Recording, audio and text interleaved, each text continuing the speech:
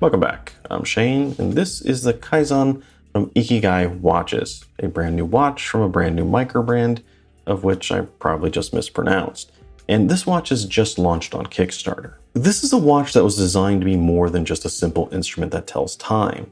It was designed to help tell a story, your story in fact, as it's supposed to help represent what really drives or motivates you, something that helps symbolizes your purpose in life.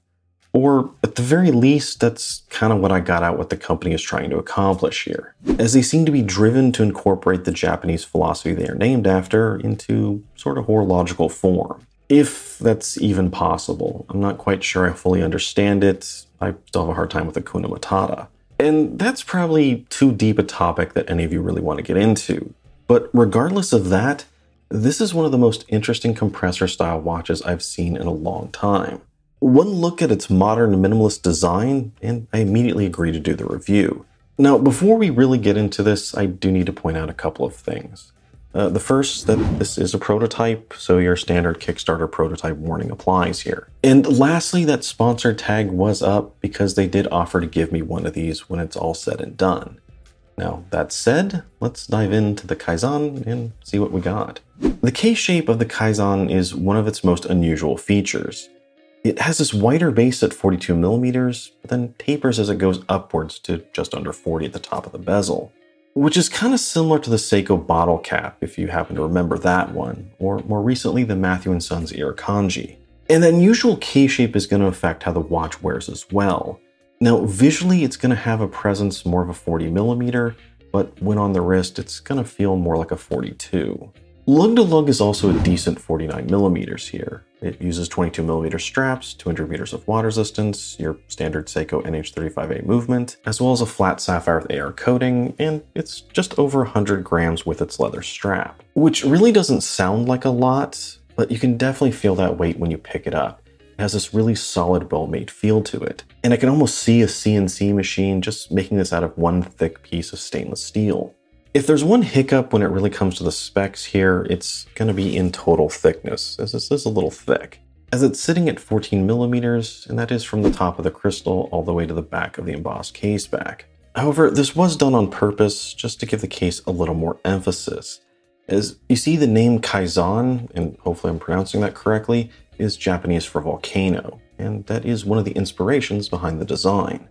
And it would make a lot of sense to have a really short volcano. So this thing did need some height to it.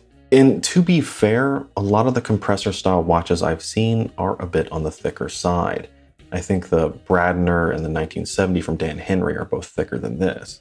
Just like the dial, the design language for the case is very modern and minimalistic. There's no organically flowing curves, fancy beveled edges, or really any polished components of any kind on the case. It's just a combination of angular brush surfaces, some of which are sharper than others. Then throw all this together and you get this sort of modern minimalist interpretation of a metal volcano, which is complete with that internal bezel, as it has this gentle 45-degree slope, and this sort of creates this internal crater that houses the pool of maroon sunburst lava. It's really cool looking, but it definitely has more of a tool watch aesthetic. Now to the right you have the dueling crowns, which are both signed as well as loomed up for a really nice touch. And one thing that I always like to see on a watch like this is that each of the crowns have a different signature, and that helps to differentiate which crown is for the movement and which crown controls the bezel. Now, there are a couple things to talk about here with the crowns. First off, the way the case is designed as it tapers out to the back makes using these crowns a bit more difficult than some other watches, as the back of that case and the long angular crown guards just seem to get in the way, and especially when unscrewing the lower crown. You can still do it, you just really got to get your fingertips in there to get a good grip. The other thing is that the crown for the bezel isn't screwed down. Now, this is something they're talking about changing, but so far no decisions have been made. And to be fair, I'd say about half of the compressor style watches I've seen don't have a screwed down crown for the bezel. And that includes some at much higher prices. So there's probably a much larger conversation here, and personally I'm kind of mixed on it. I think the proper thing to do would be to have both crowns being screwed down, but I think it is much more convenient when the bezel isn't. I'm someone that frequently uses a timing bezel just for random things throughout the day, and when I do have a compressor style watch, I have found that when the crown is screwed down, I tend not to use it. Now, some of that may be just from sheer laziness, but part of it is also a concern about screwing up the crown long term, as it's not just unscrewing it just to set it, but you gotta screw it back in after that, then unscrew it to reset it when you're done. I don't think there's a wrong way here, but just be aware that this is how it is. Moving to the rear, we have one of the coolest aspects of the watch, and it's one of the coolest case backs I've ever seen, where you have this oil-pressed engraving of a volcano. You also have the particulars, as well as a quote from each of the 4 different colorways of the series. Each of the different colorways is named after one of the 4 basic elements. You have blue for water, green for earth, orange bezel for fire, and this maroon one for air. Which, to kind of nitpick that, red really isn't the color I think of when I think of air. I think maybe white would have been a better choice. But I guess orange makes a little bit more sense for fire, and I think this dial looked just way too good to pass up. The dial itself is this very clean, simple sunburst maroon. There's nothing applied to it, and everything is just painted on in white. The design itself is a bit complex, as well as being very modern. The brand lists it as being very Tron-like, and as a sci-fi geek, that's pretty much the first thing I thought when I saw it. And this is a mini lightsaber if you're not sure. The little Millennium Falcon model is over there, but I can't quite reach it.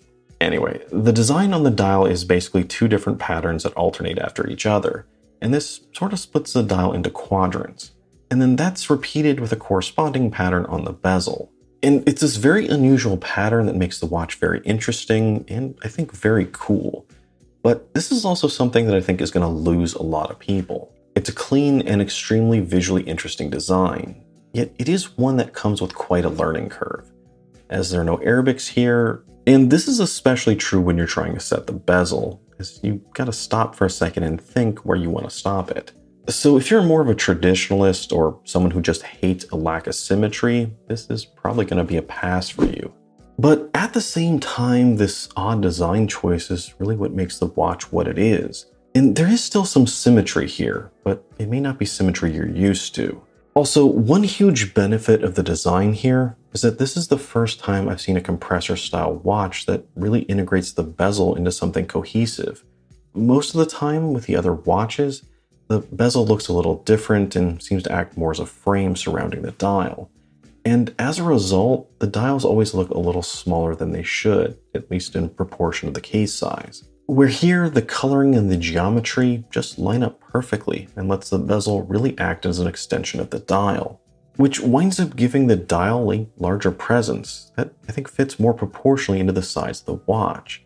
And this is something I think that you should really take note of. Although there is one thing I have to nitpick about the bezel, but first we gotta talk about the lume and then we'll come back to the dial. This is just really cool. This Tron-like design really comes to life when the lights go out, and I think they did a fantastic job integrating lume into the design, where you have this dual color setup, with the dial and hands having a blue coloring and the bezel being green. And I think this is also something that's really going to help if you were to dive with it, as the green triangle at the 12 really stands out compared to the dial design. However, as cool as this thing is, the lume needs to be better. They did a great job with the hands as they stay lit longer than that of a Seiko diver, but the dial and the bezel do fade out quicker than I like, which is really a shame because this is one of the coolest aspects of the watch. However, the brand is aware of this, and they have said that they are going to improve lume on the dial. So right now I'd say the lume is okay, but if they were to come through with that, then I think it'd be good. They've also mentioned that they might lume the logo. Again, nothing's been decided, but that's also something I'd really encourage. But let's get back to the dial, and this again is another nitpick. Now, as you saw, the lume on the bezel is green, and while it doesn't have the longest lifespan, it does have a nice healthy glow to it. And this is apparent when you're looking at the watch at most times. And having a little bit of a green glow to the dial is something I usually do like. But here you have a design that has that green tint to it, and it's lined up with the corresponding design on the dial that doesn't have any green to it. It just looks white. And it just throws it off a little bit. Now, there's nothing they can really do about it other than just completely altering the design, but it is something I've noticed. And again, this is just a minor nitpick. In terms of text on the dial, you have a very minimal amount on the bottom, as well as a nice sized logo at the top. Normally I'd say a logo of this size is just way too big and way too distracting, but I think the paper crane design does seem to fit with what they're doing here, and overall I am okay with it.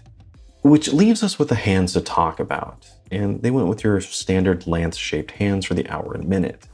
Now, there are some things to nitpick here with the hands. I think the hour hand is a bit short, and overall I think they are a bit thin for the size of the dial. And while the white against the red backdrop does make them easy to make out, there's nothing here that really draws your eyes towards them. Now, overall, I think they're okay, but I think an unusual and visually interesting dial like this should have an equally unusual and visually interesting handset. Maybe something with an interesting geometric pattern, like the minute hand of the Zello swordfish. Or maybe something a bit more skeletonized, like the Orient Star Diver. Or maybe something that's a combination of both. Although, to be fair, there's nothing wrong here with what they've done. And I could see them wanting to stick with a standard handset. That maybe they were concerned that they went too far with the dial and they wanted to maintain some sense of normalcy here. But personally, I just would have doubled down with the unusual and gone with something different. As for the movement, we have a standard Seiko NH35. It's pretty much the perfect choice for a watch at this price. Although, be aware that there is a ghost date here, and that's where the movement has a date feature, but it's covered up with a dateless dial. There's nothing wrong with it, but I do mention it because I know some people are bothered by that. Now, I'm not entirely sure what strap options are going to come with the watch, as they actually sent me two to check out. The first is a simple tropical rubber strap, and since it is hotter than hell here in Texas, that's what I've been using the most. Overall, it's a good tropic strap, but it is just kind of a generic tropic strap. So it's very usable, but nothing really noteworthy to talk about. The second was a pretty good classically styled leather strap. I believe the production model will have a logo on the buckle, but this one doesn't. Overall, it's just a good leather strap. I'm not really sure of its composition, but it does have quick release, and it does have a nice thickness while still having a soft and supple nature to it. It's sturdy yet flexible enough that there's a minimal break-in period when you're wearing it. Overall, it's just a good strap, and I do have to compliment them on the color choice for the red dial. Picking a good strap for a red dial watch isn't always the easiest thing, and I think they did a good job here. It has this reddish hue to it which does match the dial, yet it's brown enough that it doesn't perfectly match and it does still have some contrast to it. Although, as you can see, changing the strap with this one really does change the look up a bit. And personally, I think my favorite combo was the Blue Shark textured bond strap here. But regardless of what shoes you throw on this watch, it feels pretty good when you're wearing it. The wider base and the case back are a little flat, but overall it is pretty comfortable. Like the bottle cap and the Ikigai, it also has a great and very unusual presence for its size. There really is nothing quite like them. Now, in terms of value, I think you are pretty good here, at least in terms of Kickstarter prices, which I think is going to start at about $290, and I think that's right in line with what the Spinnaker Bradner and the Dan Henry 1970 sell for. And those are probably two of the most popular compressor-style watches out there with a Seiko NH35A. So it's good competition to compare it to, and this watch is right in line with that. Now, just a few years ago, if you wanted a reasonably priced compressor-style diver, you were pretty much limited to that Spinnaker Bradner or the Dan Henry 1970. But today, there are a lot more choices. And in particular, compressor-style divers seem to be a thing with microbrands right now. I mean, heck, as of filming this right now, I actually have two other compressor-style watches that came in the same time for review. One is from Mitch Mason, and one is a second-hour Giant Stride. So there are plenty of choices out there right now. And I gotta say that out of all the ones I've seen, this is one that focuses the most on form over, say, function. Which isn't necessarily a bad thing. I mean, it's kind of the whole point of this watch. It doesn't mean that it's not capable, it just means that there was more of an emphasis put on creating a unique design than, say, following a traditional design path. Which I think is one of the reasons that, while doing this whole review, I kept thinking of the Matthew & Sons Ikigai. The Ikigai is definitely not the best diver out there, just like this one isn't the best compressor watch out there either. But the Ikigai was a watch that really did its own thing, and ultimately because of that, it was very, very memorable. I'm not even sure when I did that review, but it's still a watch that I think of today, as well as a Seiko bottle cap which has a similar case shape. And I think the Kazan is going to fit right in line with that. So bottom line is that this is a very solid, well-made watch with a very interesting, if not different design. But it's one that's really going to help it stand out in a crowd of other compressor style watches. And for me personally, that's one reason that I think it's going to be one that I always think about and remember even years down the road. That doesn't necessarily mean it's one you need to go out and buy, but if this is something that you're interested in and you like the design, it is one that you should go check out. The only question that I still have left is just how this watch is going to do with its Kickstarter. I really don't know. But that's something you can help me with down below. So let me know what you think about this one in a comment, and especially if you like the design or if you think they went too far and it's just a little weird. Or maybe if you think they didn't go far enough, let me know that as well. And as always, if you enjoyed the video, don't forget to like, comment, and subscribe. I'm Shane, this is Relative Time. See you next time.